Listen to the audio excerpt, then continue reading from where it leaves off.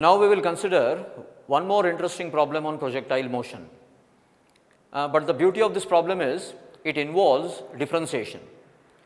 I hope you all recollect that whenever you differentiate the position vector, you always get the velocity, right? Rate of change of position vector is nothing but the velocity. So here you are required to use that concept to understand the problem. Okay, let me read it once. The height y and the distance x along the horizontal plane of a projectile on a certain planet with no atmosphere are y equal to 8t minus 5t square and x equal to 6t meters and t is in seconds. Find the initial velocity of the projectile. Options given are 6, 8, 10 and 14 meters per second, right. So, that is the question. Now, he says it is a certain planet. So, he has not at all told you which planet it is. So, we do not know the acceleration due to gravity there, that is one thing. And secondly, the way in which the y coordinate of the particle and the x coordinate of the particle are changing with time have been expressed in terms of some functions. So, if you differentiate y with respect to t, you are going to get the velocity in the y direction, and if you differentiate x with respect to t, you will get velocity in the x direction. So, let me do that. So, y is expressed here. Let me differentiate with respect to t to get dy by dt as 8 minus 10t, and if you differentiate x with respect to t, you will get dx by dt equal to 6.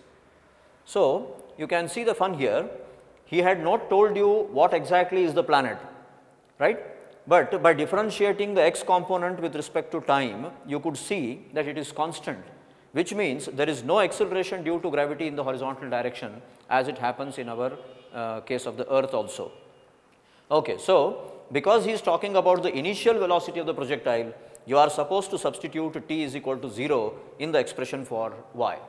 So, you get dy by dt at t equal to 0 as 8 and dx by dt of course is constant, which is equal to 6. That makes the initial speed of the projectile as under root of 6 square plus 8 square, which is nothing but 64 plus 36, which is nothing but 100, and root of 100 will make it 10 meters per second. So, among the option given there, C is the correct option, and that is 10 meters per second.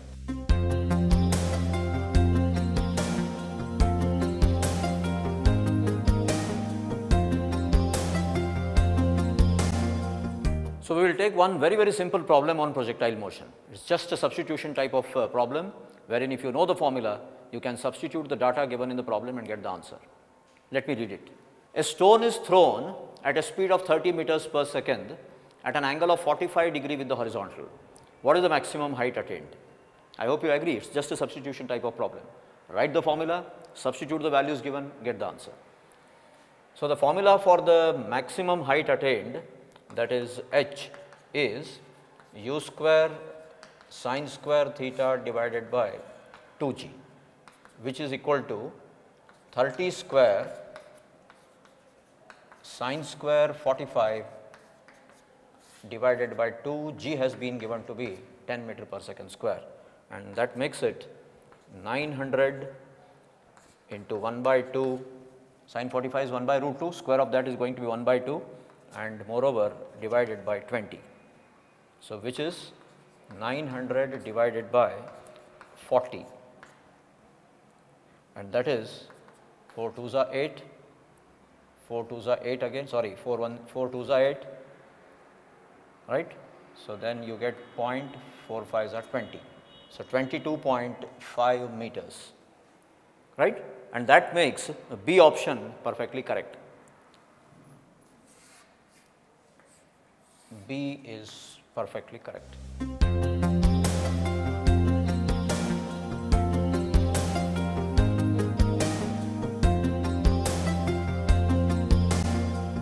So, another area from where I think the problems come up in the CET exam are relative velocity. So, we will also take up in this particular episode a couple of problems based on relative velocity. But let me again share a couple of things with you people about relative velocity. How to write relative velocity, what is the meaning of that and all that. Like say there are two particles A and B, A is moving with a velocity Va and B is moving with a velocity Vb. See, both are independent. They can have any velocity and they can move in any direction that they want. You can write either velocity of A with respect to B or B with respect to A. How to really mathematically write velocity of A with respect to B is Va minus Vb. But what most of the students do not understand here is that's a vector difference. Though I say Va minus Vb, don't forget that velocities are vector quantities.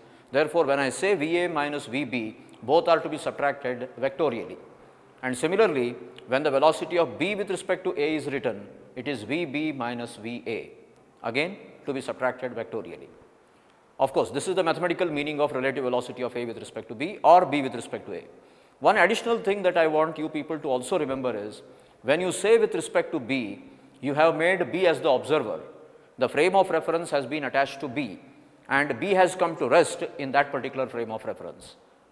Fine. So, velocity of A with respect to B is Va minus Vb, B is the observer and B has come to rest. Now, let us use this and try to see how we can solve this simple problem. Let me read it first for you people.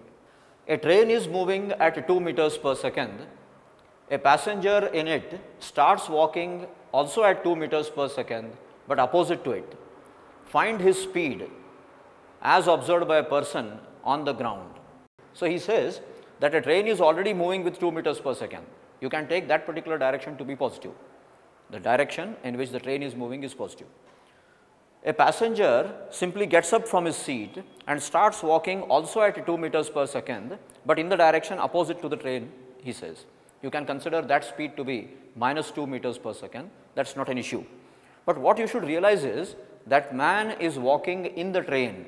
So, his velocity of 2 meters per second has been given with respect to the train and not with respect to ground. So, now he naturally wants the speed of that passenger to be found with respect to ground.